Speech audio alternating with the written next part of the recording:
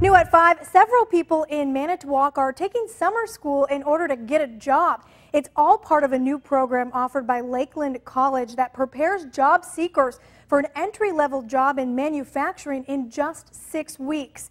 NBC 26's Raquel Lamel explains how it works. Several employers in Northeast Wisconsin have already partnered with the Tech College on this program, promising jobs for those who complete the course. Pamela Gauthier, a 40-year-old mother, is back in school.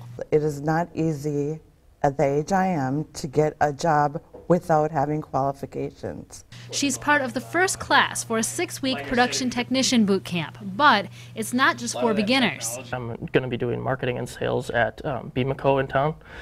So before I go out and do marketing and sales, I need to know quite a bit more about the industry itself. So this was a good way for me to learn some of the basics. It's a course for all ages, teaching the basics with a computer-based simulator of real life, a program businesses say is needed to fill the void of too much work and not enough workers. There was over 250 openings for local companies, and they were not able to find the employees that they needed in order to hire.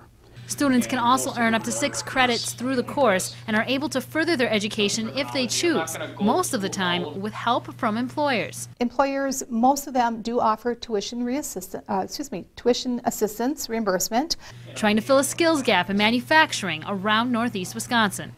Every student who signs up for the course must undergo a drug screening first. Instructors say that is so employers know the students are ready to be hired right away. Raquel Lamel, NBC 26.